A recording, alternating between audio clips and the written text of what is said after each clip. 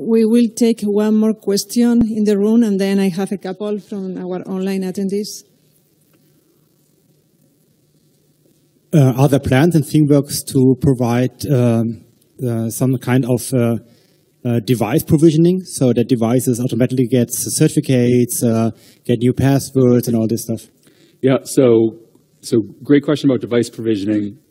So in terms of figuring out where the boundary of ThingWorx software is and where we're going to rely on third parties to solve problems, I think that's one where we think that partnerships would actually help a little bit more. And one of the vendors that's here in one of the booths, Device Authority, is an excellent example of where we're working with someone to help on kind of secure provisioning for getting a certificate or other secrets onto the device and utilizing ThingWorx software to solve problems.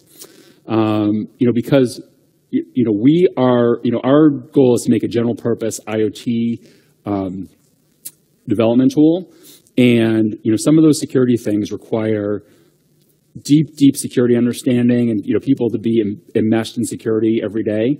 So in the case where we're looking to solve maybe let's say more advanced security problems, we're going to look to our partners to be able to help us solve them.